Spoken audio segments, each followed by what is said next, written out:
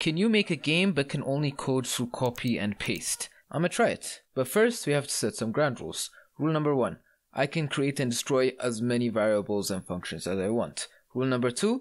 I have to copy every other functionality. Is that why rulers are called rulers? Because they're used to state rules? And with that out of the way, it's time to plagiarize. I'm copy code. I wanted this game to be easy to make for obvious reasons. So I decided to make an endless climber game. It's been done 100 times, especially as mobile games, but we'll see how we'll change it into a PC game as the game progresses. Okay, first things first, we need a game plan. So I wrote down everything I wanted to get done in this game, then I blocked out what the game would probably look like. But then I was confronted with my first issue. I want to make the player climb up walls forever, but I can't have infinite walls because no computer has infinite memory. The solution is actually simple. Instead of actually making the character rise up to infinity, make the walls move down lower and loop them. How do I do this? I move the wall down, detect if it's under a certain threshold, and if it is, as simple as that. Okay, play. What? Come on. Wait, I wonder.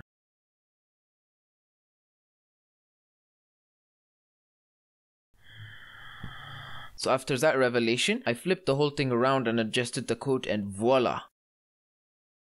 The next day I tried to make it look good, trying one lighting style after another. If I'm making a game, it needs to look like a complete one, right? Wrong. I was nowhere close to finishing this game, so I needed to focus on prototyping and gameplay. If you watch my first video, you'll see that I have a problem. I am a master procrastinator. And there's a specific form of procrastination I really struggle with. Working on parts of the project that don't matter. Makes you feel like you're making progress, but the truth is, you're still where you started. And to stop this procrastination, I made a new plan for this version of the game. And just to make sure that if I want to quickly adjust the background in the future, I made the background sprite white. Now I have an RGB background. The new plan is to make a jetpack joyride-like game, where instead of riding a jetpack, you jump and dash to kill enemies. And if you hit an enemy without dashing, game over. So immediately I got back to copying and made this.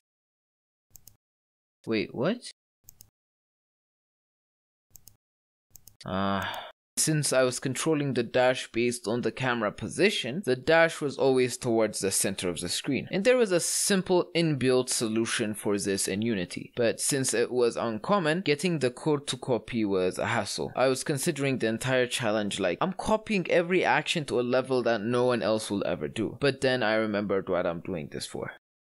So like, share, and subscribe so that more people get to see this video. Now that it works, I made the player return to its original position after a dash.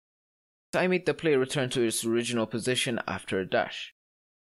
I made the player return to its original position after a dash. And the player movement is complete. Now to add the enemy. I added a red circle as an enemy and did some coding.